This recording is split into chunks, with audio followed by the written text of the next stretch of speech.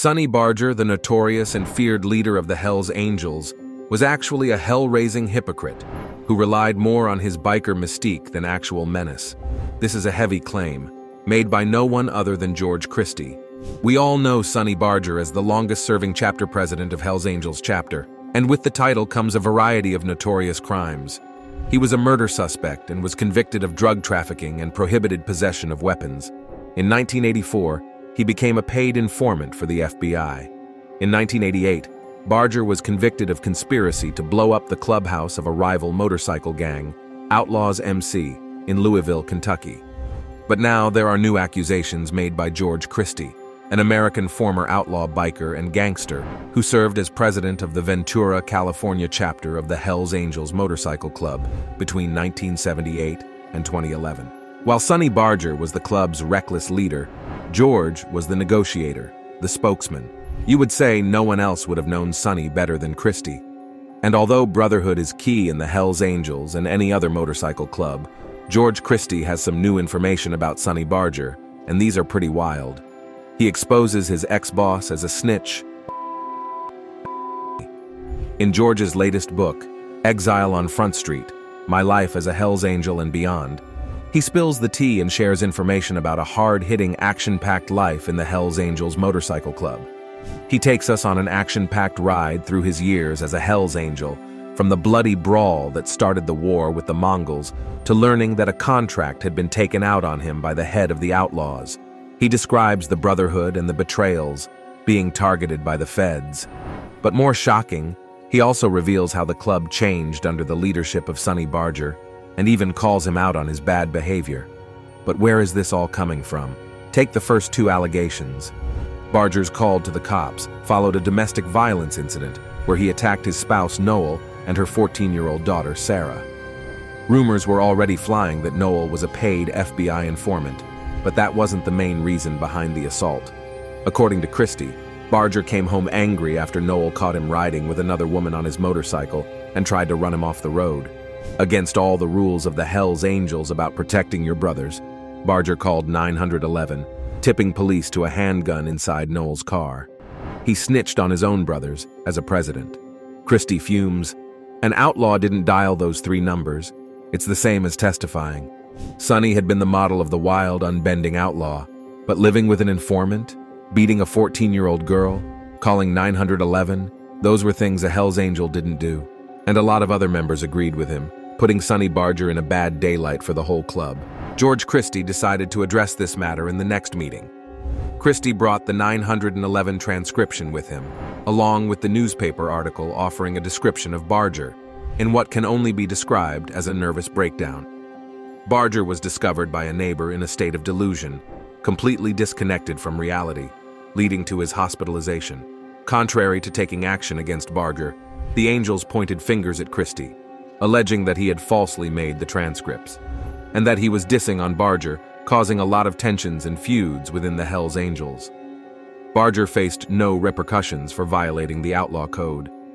Christie bitterly thinks about Barger, acknowledging his unique hold over the members, especially the more vulnerable Angels. There was an enduring feud between Barger and Christie, set to last until one of them is gone. Christie stated, "Sonny and I were done. He couldn't stand being questioned, firmly believing the club was his. Anyone who said otherwise was seen as a threat that had to be dealt with." At 69, Christie sarcastically brushes off 77-year-old Barger, calling him all mystique with no real threat, stating that Sonny lacked a reputation for violence or being physically dangerous. Contrary to this view, Hollywood, law enforcement, and pretty much everyone else would beg to differ. In the glory days, Barger was the fierce face of the Angels, when the gang was the most feared on the road and perhaps in the world. As the president of the Ventura, California chapter, Christie gained his own standing within the Angels by quelling the fear stirred by Barger, especially after he established the Oakland chapter in 1958. A former Marine who earned his full-patch membership in 1976, Christie took the stage with a reassuring message after Barger lost his voice to throat cancer in 1982. "I aim to present the club as a bunch of good guys who valued freedom and just wanted to live life on their terms," he shares. Repeatedly, he emphasized that the Hells Angels love America more than anyone else. In a savvy move for public relations, Christie participated in a leg of the Los Angeles Olympic torch relay in the summer of 1984, creating a story that no news outlet could resist. Christie played the role of an honorable outlaw so convincingly that a Ventura County Deputy District Attorney once referred to him as a folk hero. This so-called hero consistently hammered his message home, insisting that while individual angels might engage in criminal activities, the organization itself remained untarnished. Technically, he had a point. Despite federal authorities identifying the Angels as significant methamphetamine suppliers in the 1980s, the club distanced itself by conducting deals through its numerous associates. In 1987, Christie enjoyed the rewards akin to a statesman. While California prisons housed convicted Angels, he managed to walk away from a soliciting murder charge. The FBI approached Christie through informant Michael Mulhern, a high-level member of the Mexican Mafia, offering to eliminate a Ventura chapter member who had cooperated with the feds. Recordings captured Christie stating he would personally carry out the killing, but he later claimed entrapment and conducted himself so effectively in court that he was acquitted. In a move reminiscent of Teflon Don John Gotti, he hosted a backyard barbecue for the jury, further enhancing his reputation as a peace mediator. Hollywood came calling, but Christie's first wife, Cheryl, rejected a movie proposal from filmmaker Michael Mann due to concerns about her portrayal.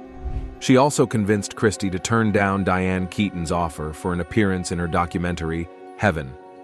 However, Liza Minnelli hosted a celebration for him in Paris when he embarked on one of his international peacekeeping missions. Hell's Angels chapters worldwide were often engaged in conflicts, and Christie's role as a peace whisperer garnered attention. In a heroic tale from the book, an incident unfolded in Steamboat Springs, Colorado, during the 1996 annual USA Run, which was a pivotal event for the Angels. Christie was settling in for the night when he received an urgent call. A younger member from Ventura, struggling with meth addiction, had shot 2 other Angels at the Horse Inn. Upon arrival, Christie found the police surrounding the bar with a formidable presence.